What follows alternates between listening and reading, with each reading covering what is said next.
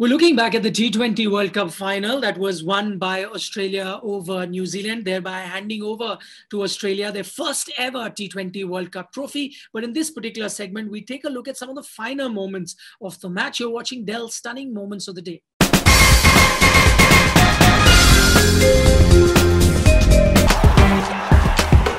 Watch more, feel more. Dell. Joining us on this segment is Ajit Agarkar. Ajit, the first moment we've got is Williamson smashing 22 runs of Stark in the 16th over. In fact, it wasn't just one over, couple of overs that he went for plenty against Williamson. Yeah, he did, and it's a class player against against a really good bowler. And basically, Williamson's innings got New Zealand to where they were. I mean, he probably at this point, if you look the way he bats, how with the ease that he bats and the different formats.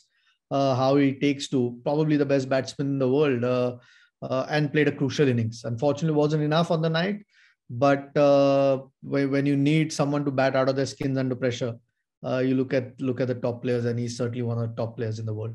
The other moment we've got is David Warner brings up his 50 with a big six of Jimmy Neesham. In fact, that's been the standout part of David Warner's performance in this World Cup. Even though many consider him out of form, his strike rate, he never allowed that to drop. I mean, he's that sort of player that if he's at the crease, he won't be stuck. He will score, and he'll score quickly. And he'll accelerate very quickly the deeper he goes into his innings. I think the deeper Australia has gone into this tournament, he's just kept getting better.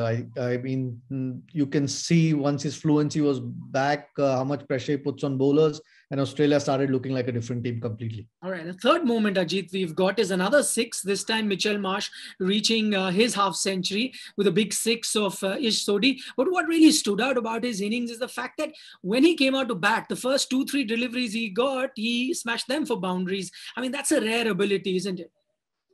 It is, and I think we've seen it throughout this tournament that he's obviously he's got the power game. We've seen it throughout his career. Perhaps hasn't played enough for Australia with various things, injury, form, but he's looked good in this tournament. And ever since he picked up that 1-6 over square leg, they were ominous signs for New Zealand, and New Zealand couldn't quite find the answers. They needed to get him out somehow because he looked in top form, and that kind of power can unsettle teams, which he certainly did on an important night for Australia. Thanks so much for that, Ajit. You're watching Dell Stunning Moments of the Day, presented by Dell. Stunning visuals, immersive experience.